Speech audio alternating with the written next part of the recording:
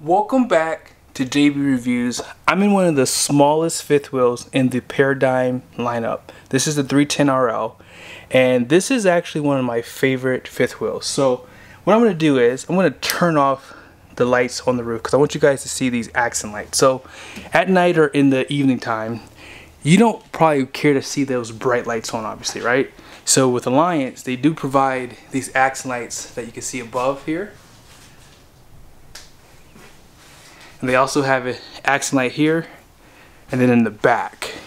And then I have your little sconces on too. So these lights do allow for you to be able to hang out and maybe still read a magazine or something like that without having these blinding lights on the roof on. Now you can dim these down too. Most RV manufacturers do not give this to you, and I want to say Alliance was one of the first ones, and they do that pretty much across the board here with the Paradigm. Special shout out to Parris RV here in Payson, Utah. If you are in the market, be sure to ask for Jessica. But let's go ahead and get into this video. The Aligned Paradigm 310RL is 34 feet 11 inches long, 101 inch wide body, PVC roofing up top, and this does have the Winegard Air 360. You have three 13.5 BTU AC units, which is a total of 40,500 BTU of forced air. This particular model does have the standard solar package, which is a 320 watt solar panel with 20 amp controller and 98 gallon freshwater tank. You have two gray tanks, which is totals to 106 gallons, and a 53 gallon black tank. Starting out back, look at how much storage you have above there. And that's nothing new with fifth wheel. They've always had that. But check this out. You don't normally see this type of storage, and it's on both sides. And they also provide a little area for you to slide like thin things, power plugs and USBs. And these are going to be soft close too, even the lower ones. And of course above you have that tinted glass. Yeah, this is super nice. And I want to show you on this side, I do have the blind down. This is like a shade, and they also provide room darkening too. Now on this side, this is the most innovative fifth wheel brand I've seen. This is something I've always wanted to do on mine because it's literally just wasted space. Now you can cut a hole in the back and then obviously have that storage, but I like that you can use it for the inside. And then look how deep it is too. That's so smart for them to do. And then of course you have your speakers and radio, a large television right here, and then storage above. Again, soft close storage. And this just slides in. Ooh. The only thing about RVs, you gotta be really careful with some of the stuff here. And then you just have to make sure that this securely fastens in. And then you're good to go. Now there is no storage behind the television, but you can change the direction of it. These drawers are going to be reinforced. And they do provide lights on this huge island. And then check out your sink. No divider. And then check out that storage above. This is going to be a convection microwave. And look at some of these other drawers. Actually, let me just show this to you first. Look at that. Look how tall that is. Huge drawers.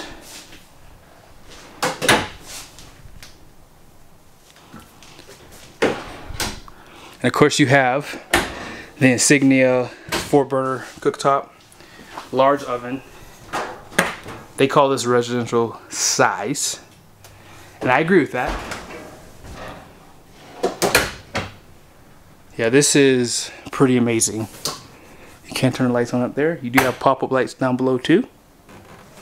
And check out your pantry. They do illuminate this area too. And one thing that Alliance has been really incorporating for 23 is 12-volt refrigerators. And it's huge too. Hopefully you guys can see just the sheer size of this thing. And then down below, freezer chest.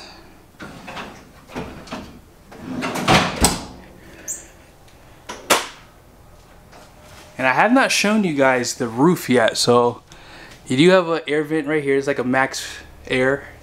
And you have two Coleman Mach AC units. I think these are 13.5 BTU, and you'll have a third one in the master bedroom.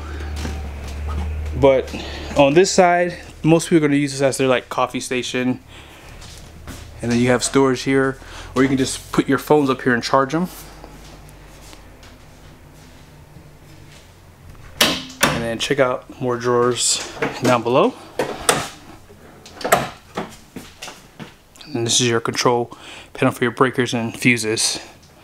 And I think I showed you just about everything inside this kitchen. Like, there's so much to see, really. But that's pretty much it. In case you want to see inside there. This is also insignia.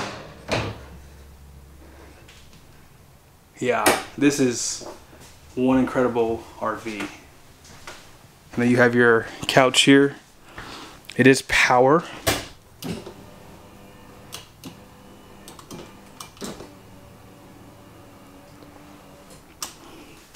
And this does pop down. And this one more look at your kitchen. And let's go ahead and walk back. You have storage below the steps. Here's the control panel. Be sure to pause it to see more. And then this is how you control that max air in your AC units. And to the left, porcelain toilet. And nice floor space inside of here too. Under counter sink with stainless steel. Medicine cabinet. More storage. I guess I can turn the lights on for you, huh? There you go. Pretty large shower too with a seat.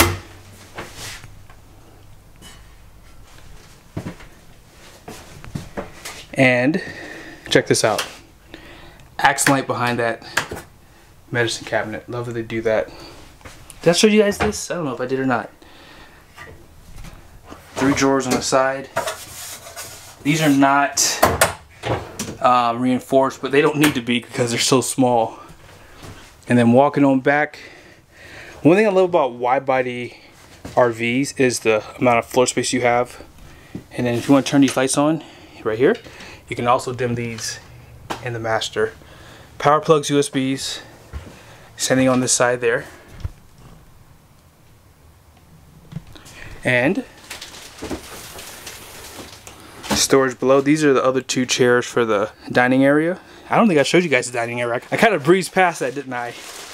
And who doesn't like hidden storage? It's not hidden anymore though. The drawers are nice and deep, and they're pretty much all the same size as these, so I don't have to open all of those. Television, and as I mentioned, third AC unit. They do have a bench here if you want to take your shoes off. I didn't mention this, but there's no carpet inside this rig too. And you know they have lights in here. They have it on both sides. Washer and dryer prep. Wow. Pretty nice. Alrighty, let's go ahead and go outside and check out some of the features there. Oh yeah, one last thing. Storage there too for your shoes. This is the new design for the front cap, and I do have the accent lights on up top. This is the older design for 2022. Now they do use a CARMTEK RhinoFLEX for your pin box. This is how you're going to turn off those docking lights. And check out your storage. Dual battery box. You have your controller for your solar. On the side here, they give you a tall door for your propane. I'm sure you can get a 40-pounder if you like, but this is going to be 30-pounder. You have tall storage, and that's in part to the drop frame right there. It's actually a pretty big section too. You have your propane disconnect, solid floor surface, and they do provide lights that are sensored. And here are some outlets if you want to put a TV outside. Spray port right here. And that's great for washing off your steps when you put them inside. And this is something new here. I love this. The first time I saw this was on a Lux fifth wheel, and now they have it on this rig too. Really easy to use and simple. Asdale sidewalls, and check out your awning. There's a second one back here, and they both have LED lights underneath. Here's your screen door. Nothing special. And then they have a porch light right there. Love the white slide walls because that's going to help keep the temperatures down inside the rig. Westlake tires, ST 235 8516, load range G, 14 ply, 4,410 pounds of capacity, nitrogen air, Creed 3000 suspension, and power outlet right there. And look at these massive windows. Love the graphics, and I love that the lower part is white too. You don't have much dark colors. And they do allow you to tow with this rig too. 3,000 pounds, 300 pound capacity for the hitch weight. LED lights. And you can put a camera right there. This is a rack and pinion slide. On the other side was the same. Storage for your sewer hose, spare tire, freshwater dump is right there. Perfect spot for that too, because most of that waste is going to sit on the axles of the trailer. You have your low drain points right there, and then this is where you're going to dump from. Suburban furnace, and I believe this is a 10 gallon. Is this 10 gallon? 12 gallon. This is 12 gallon, 50 amp power. Love the area where that's at. And let me open this up for you guys. So this is your Nautilus system, power and light, and I like that they give you an easy access to your water system. This looks very confusing, but once it's yours, you'll learn it fast. And I like the fact that there's no valves in here, so when you're hooked up to your water, you don't have to worry about pulling those and then water dripping down into them, because it does reduce the life of those, in my opinion. They put them down there, which is probably no better because they're a little bit exposed, but I think I prefer them down there. And as far as your leveling system goes, this is how you control it. Great line of sight. And let's take a look at the numbers. Your gross vehicle weight rating is going to be 15,000 pounds. You have two 7,000 pound axles.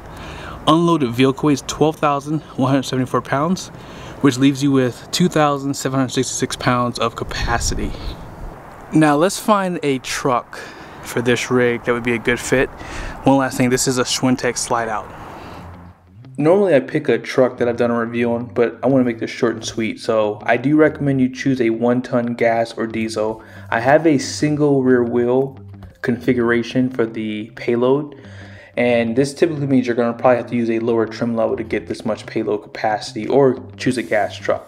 So if you don't know what GVWR is, this is the gross vehicle weight rating, and this is the maximum amount of weight that the truck can carry. And I have the curb weight, which is what the truck weighs coming out of the factory, no passengers or cargo. So if you take this number and subtract it here, that's how you get the payload. Now with that being said, I have your passengers and cargo here. I'm assuming a husband and wife, 200 pound male, 135 pound female, and a 60 pound dog, and figure your fifth wheel hitch and any other gear you plan on putting inside the truck. Now if you go on to Alliance's website, I already showed you guys the unloaded vehicle weight when I did the review. So this trailer has a dry hitch weight of 2,530. So I take this number, divide it here, and that gives me rounded off 21%. Keep in mind, propane tanks and batteries are not included, so the weight is going to go up. Also, if you plan on adding a dryer and a washer and a generator up front, I strongly recommend you get a dually, because you could increase the hitch weight from 21% all the way up to 23 or 24%. Now I'm assuming no washer and dryer and generator for this scenario because it's a single rear wheel truck. So we're going to use 22% of this number. I just added 2,000 pounds for what you saw on the trailer that we just reviewed. Now 22% of this number is this. So that leaves you with 237 pounds of payload when you figure this number minus your passengers and cargo and your hitch weight. So I do recommend a dually if you do plan on adding the washer and dryer and generator, because again, that's going to really increase the pin weight and you're probably going to need more capacity. And a dually is going to have typically about somewhere in this ballpark depending on the trim level you have. But I hope this was helpful. Be sure to leave a comment below, and I'll see you guys in the next video.